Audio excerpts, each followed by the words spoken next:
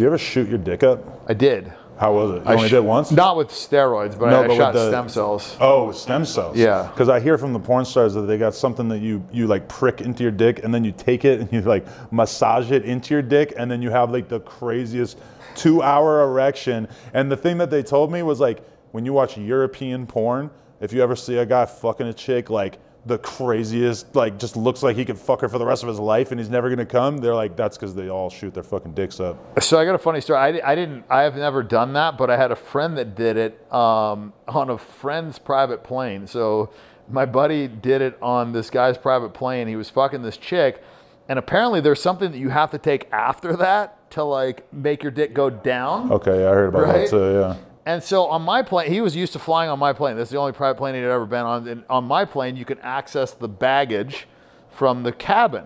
Right. Okay? But on this other one, it was like a smaller plane and you couldn't access the baggage. So he couldn't get into his bag to get the thing to shoot his dick to go down. So they actually had to fucking land the plane so that he could go in the back to get the shit to shoot his dick. So he had to explain to the guy whose plane he was using why they had to fucking ground the plane in the mid-flight. But he said it, you know, when it worked, it worked great. I mean, it was. There's a lot of male porn stars too who are injecting like silicone or some shit into their dick to just make it like permanently bigger, which I don't really know much about it, but that's some wild shit. Yeah, man. I don't know too much about like the dick extension stuff or whatever, other than a good friend of mine who's a plastic surgeon, and he said his buddy, who was, I think he was a billionaire, was worth like fucking hundreds of millions or something, like really rich guy.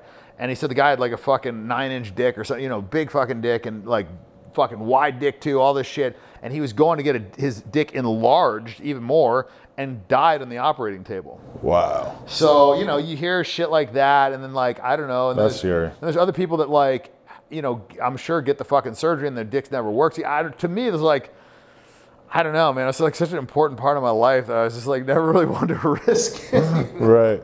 Hey. Hope you enjoyed this video. If you did, subscribe. We just hit 200K. We're trying to get to 300K. Turn us up. Appreciate y'all. Let's go.